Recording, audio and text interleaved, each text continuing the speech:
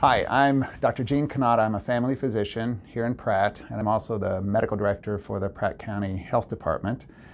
I'm sure you're all aware we are dealing with the COVID pandemic now for about 7-8 months. Locally, we are starting to experience a significant increase in cases.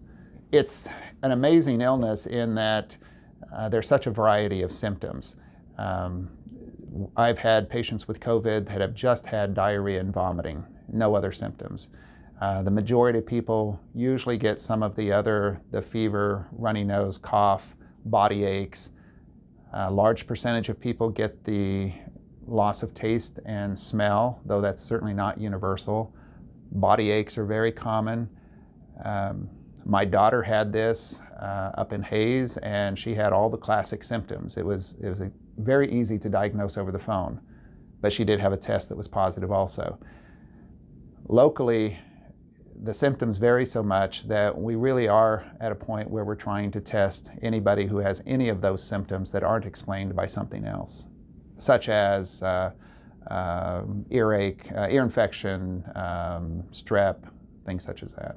I think the most important thing we can do as a community is be respectful of others.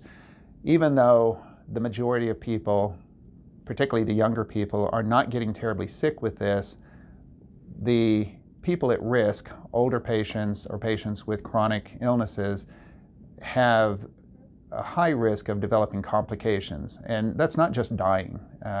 It can be being in the hospital for weeks at a time on a ventilator.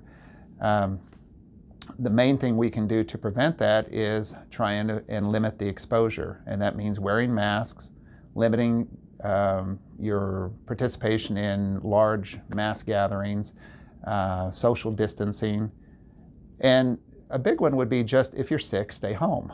If you're sick with anything, if you're sick with a sore throat, a cold, flu, whether it's COVID or not, staying home is going to prevent that exposure to the rest of the community. The other thing would be hand sanitizers, washing your hands, not playing with your face, and just being respectful of other people's distance. There's a story I read recently about a man who's on a boat, and he goes into his cabin and he digs a hole in the floor of his cabin, and of course water starts coming in and the boat starts sinking, and the other passengers are upset with him, and he says, "What difference it makes? It's my cabin." And obviously it points out that we're all in this boat together. We need to take care of each other, be respectful of others' people.